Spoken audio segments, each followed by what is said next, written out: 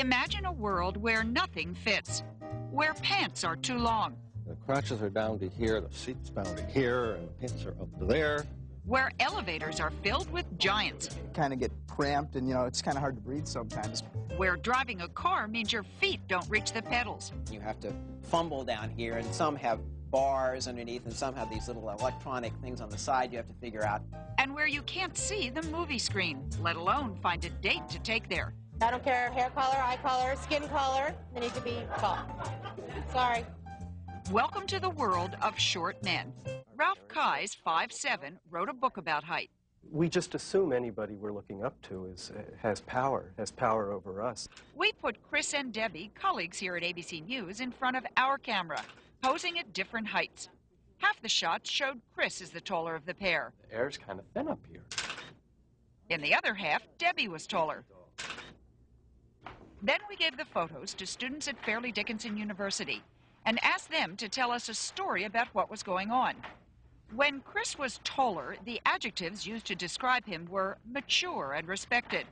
When Chris was shorter than Debbie, they called him submissive, childish, weak. Andrea McGinty, who runs a dating service in Chicago, knows all the tricks. We asked her to help us construct an experiment to test just how willing women are to date shorter men. And we found 3 brave volunteers. Stu is the shortest. How tall are you? I'm 5 foot and 5'5" with the afro. Rob is 5'3". He prefers taller women. I kind of enjoy it. I mean, I think there are some serious advantages to having a woman who's a little bit taller. David is getting married this fall. She is 5 feet tall. And you are? I am 5'6". Oh, well. Yeah, giant, right? We recruited other men about the same age as David, Stu, and Rob, but taller. We asked them all to dress in jeans and a sweater, and then we did something cruel. We put them in lineups 5 at a time behind a 2-way mirror. The men couldn't see or hear what was going on in the next room. That's where we invited groups of women to look at the men and choose a date. In this case, we wanted to see if anyone would pick 5'3" Rob. When Andrea told us women like doctors, we gave him an MD. Their choice? Andrew. I would say Matt. No Rob. We piled on some more assets. We said besides being a doctor, he was also a best-selling author and champion skier who just built his own ski house. Does that affect your choices? He's still short. Then we gave Rob a promotion. We made him chief of staff at a prestigious hospital. Who would you pick, Kim? Angie's probably the closest to who I'd pick. I'd pick Matt. Jeffrey, the pilot. What would it take? Now we said Rob was also a gourmet cook who loves children. Oh, definitely. I would take him in a minute then. Height, no problem.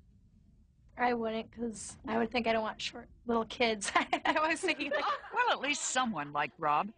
But if it was this harsh for him at 5'3", what would it take to get a date for Stu at just 5 feet?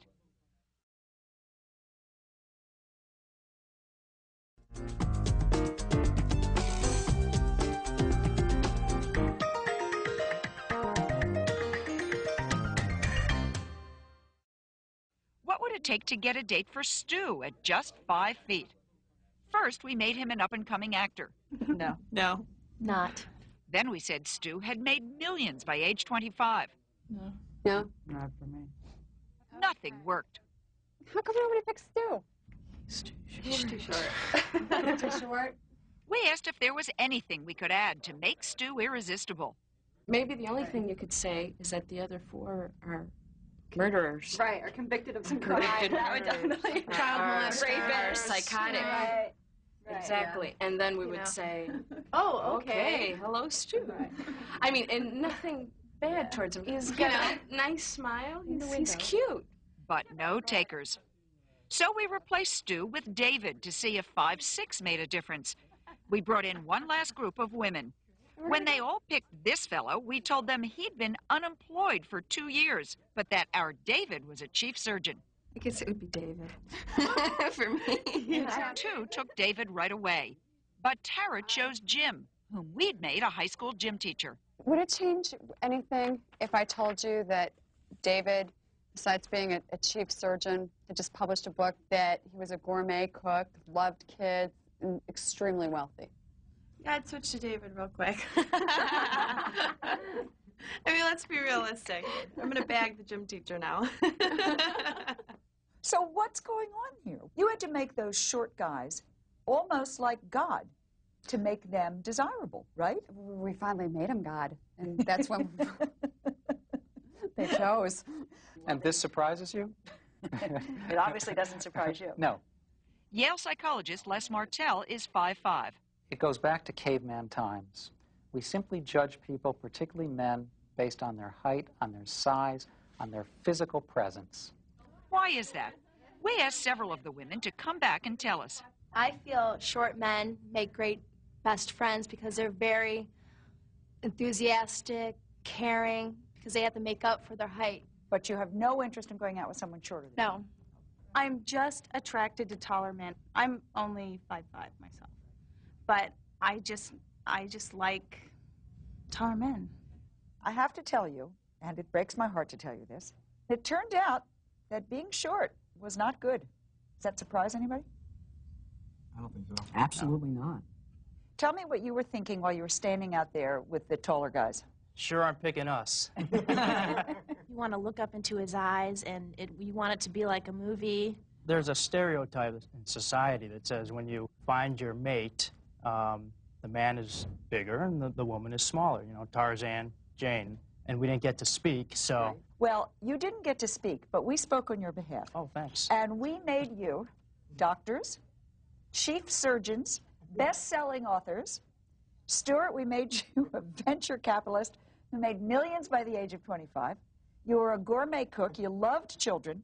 You had ski houses that you built all by yourself. Sometimes all this worked, but most of the time, fellas, Didn't do a darn thing. Well, I guess that says something about people.